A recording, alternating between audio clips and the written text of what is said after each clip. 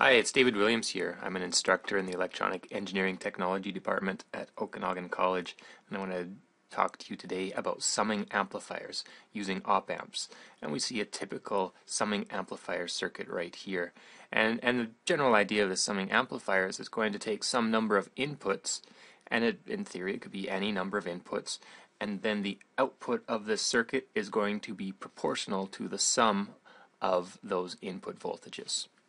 So here's that summing amplifier circuit again, and what I'm going to do is show you how this output voltage here is proportional to the sum of all the input voltages. But what we're going to do, I'm just going to focus on having three inputs. So here we've got an input voltage 1, an input voltage 2, and I'm going to call this input 3.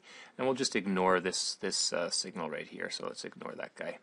So we've got three input voltages applied through the appropriate resistors R1, R2, and R3, and then we have a feedback resistor from the output feeding back into the inverting terminal of the operational amplifier.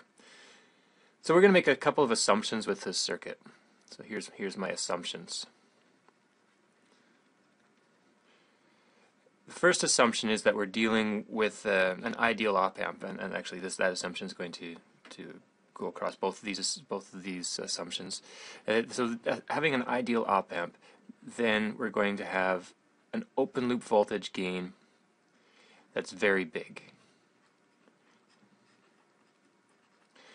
And so the consequence of having an open loop voltage gain that's very big, and on top of that having this feedback going from the output back to the inverting terminal, is that the voltage at the non-inverting terminal is going to be equal to the voltage at the inverting terminal, and that's going to be equal to 0 volts. Here we've got the voltage at the non-inverting terminal, and here we've got the voltage at the inverting terminal, and they're going to be set up so that they're at approximately the same voltage. And because the non-inverting terminal is at ground, the inverting terminal is going to be at virtual ground. The second assumption is that the input resistance of my inverting terminal and my non-inverting terminal is also very big.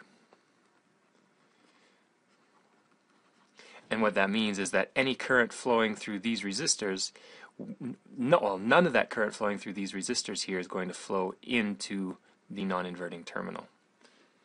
And we're going to use that assumption to see that the current through R1 here, the current through R2 here, and the current through R3 there, see they're joining. Current through R3 is joining up with R2 here, and then those two are joining up with R1 here, and all of that is going to be going through RF. So we can say that the current through R1 plus the current through R2 plus the current through R3 is equal to the current through that feedback resistor. Now, if we take the fact that the voltage at the inverting terminal is at ground, is 0 volts, the voltage across R1 is simply going to be V1 minus 0, or in other words, V1. So if we've got V1 across this resistor R1, we can rewrite the current in that form, according to Ohm's law. Same thing for the resistance and the voltage of this across the resistance R2. V2, the voltage V2 is going to be applied across this R2 resistor. So the IR2, the current through R2, will be voltage across it divided by the resistance of it. And in the third case, we have the same thing. We've got V3 across R3 to give us the current through R3.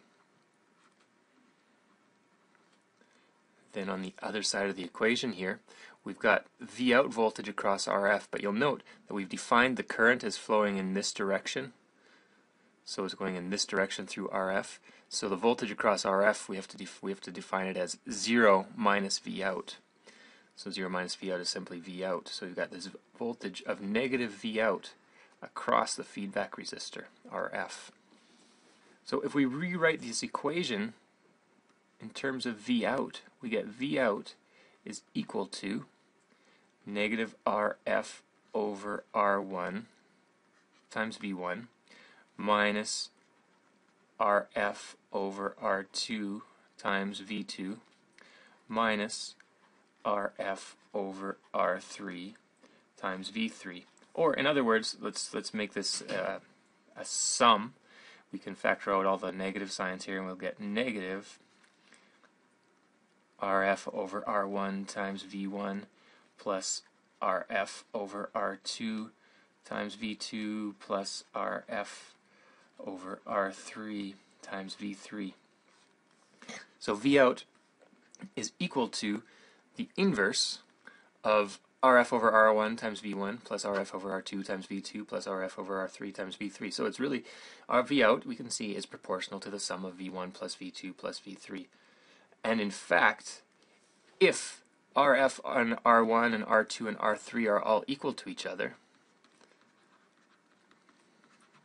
all four of these resistors are equal to each other, so this special case, we get Vout is equal to negative V1 plus V2 plus V3.